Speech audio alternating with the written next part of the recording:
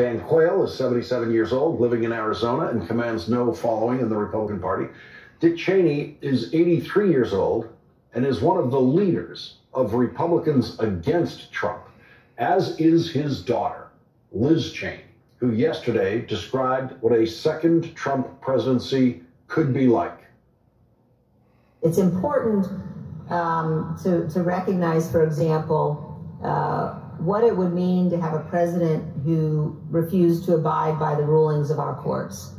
And when, you have a situation where the reason that our courts have the power that they do and that they have to have under our Constitution is because the chief executive enforces their rulings. The courts can't enforce their own rulings. And all you have to do is listen to what Donald Trump says, look at the filings that his lawyers have made in the immunity case and others.